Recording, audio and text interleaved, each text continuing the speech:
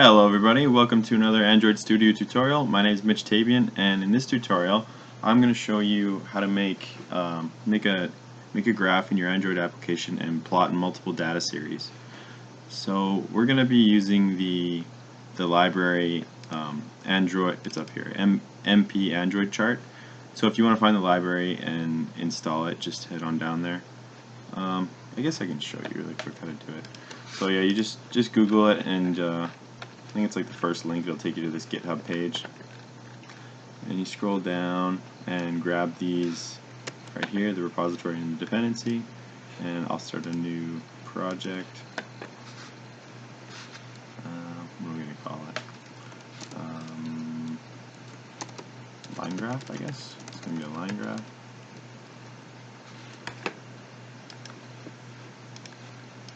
Go empty activity and build that.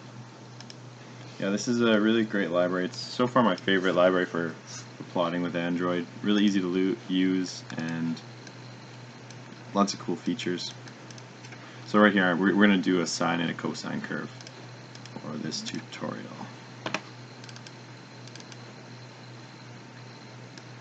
So we throw the dependency in here, in the repository, and then sync. I showed how to do this in my other tutorials using this library, but I'll just do it real quick anyway. So the first thing we want to do is go into our layout file and create a line chart. Do match parent for the width, and we'll just do like 400 dp for the length, and we'll give this thing an ID. Call it line chart.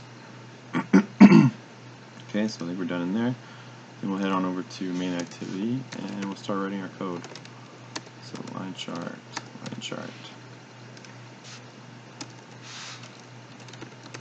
I always make the charts global. I don't know why. It's just a habit of mine. You don't actually need to, but just a habit.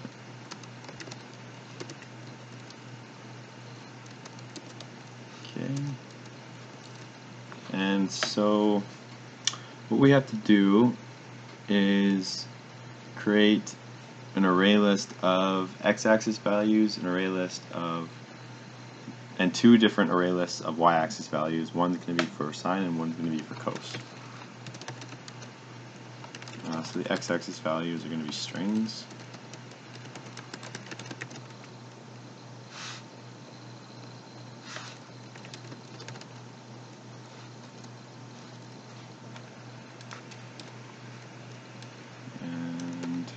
When you're using this library for the y values, you use entry types. So this one, make sure you import the right library. If you saw that, I chose the one, this guy, I guess, or this guy right here. And we'll go y axis sine and axis cos. Okay. We need a double for our variables, and I'm going to make an integer called num data points, which will be the amount of data points that we're going to have. So we'll just do 1,000. You don't have to do 1,000. You can do more.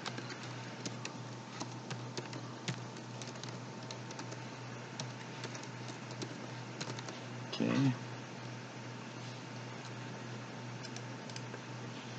And then we'll do, you have to use floats for this library, so all the y values have to be floats. So we're gonna,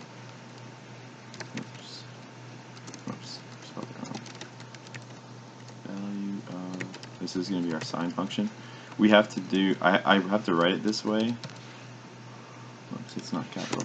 I have to write it this way because this math.sine function, it takes a double. See if you can see in here, this has to be a double, but to put points into our y values array, you have to use a float. So we take this double, change it to a string, and then change it to a float. And then we're going to do the same thing for the cos function, except change this to cos. And just do x equals x plus 0.1, so our data points are going to be in steps of every 0.1. I find this gives a nice continuous curve.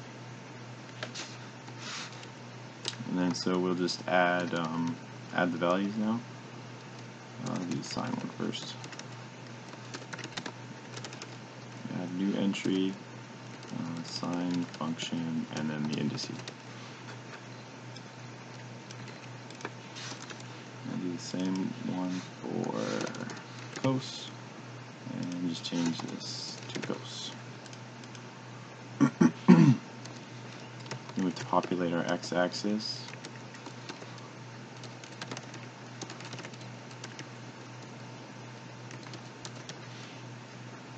And that should be it for that loop, or that that for loop. Then we have to change the x-axis to the x-axis array to an array of strings. I'll show you why in a second here. Oops, x-axis, size.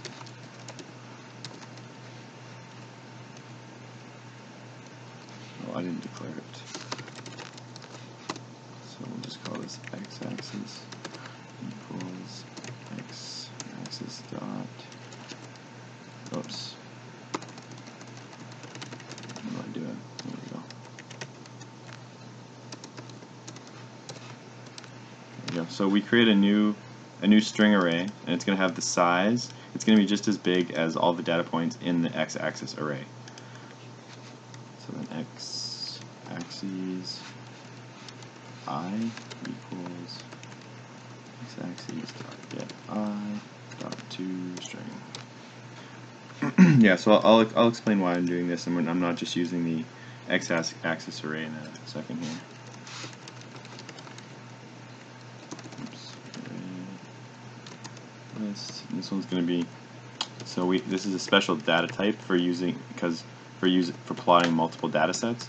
Because usually you would just do, I think it's just line data set, but because that will only work for one set of data. If you want multiple sets of data on the same plot, you have to use line data set.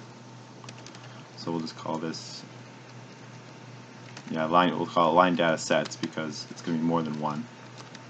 Equals new array list. And we do line data set 1. This is going to be the first data set. We'll put in, sure, the cos one, why not? And we'll call it, just call it cos. And we're just going to set a couple properties. So line data set draw circles, set that to false. So if you don't set this to false, the graph will have a whole bunch of dots all over it, and it won't look like a nice smooth curve. Or it will be smooth, but each one of these data points that are marked by these x's will be a really big circle. So it makes your graph look pretty stupid. So if you set this to false, then it looks pretty good. Set color. Make this one blue. Oops. And now we'll make the second data set. So line data set 2. Line data set y. Make it the sine one. Call it sine. And then do the same thing. I'll just copy these. Line data set 2, and we'll make it red. So then we do line data sets. Now we add the data. Line data set 1 and line data sets dot add line data set 2. Okay. So what's next? Line chart. Oops, that's set data.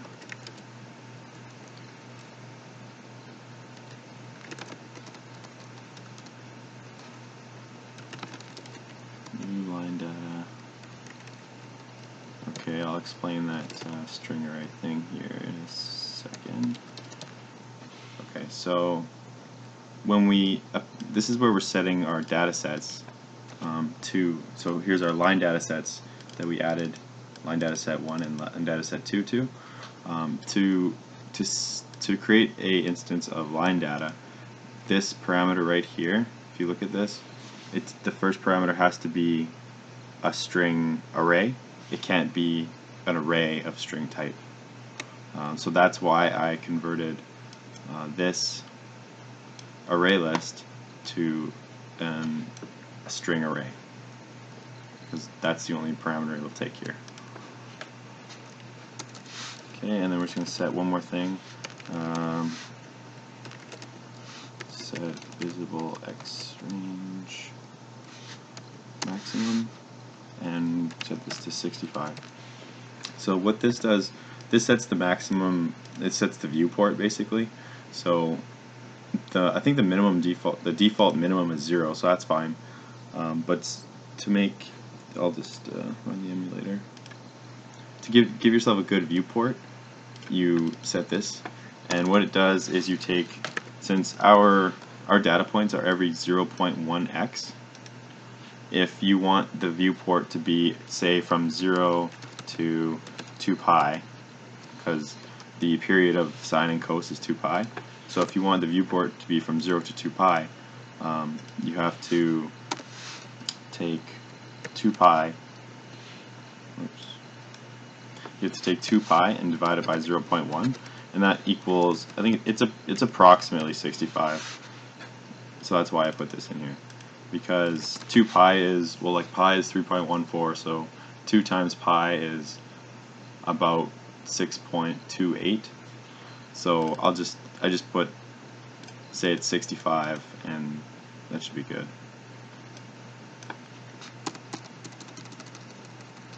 So let's take a look at our emulator, and there you go. So it gives you so the sine function starts here. The red one starts at 0, goes up, and that's 2 pi right there. Whoops. I don't even know what I just did.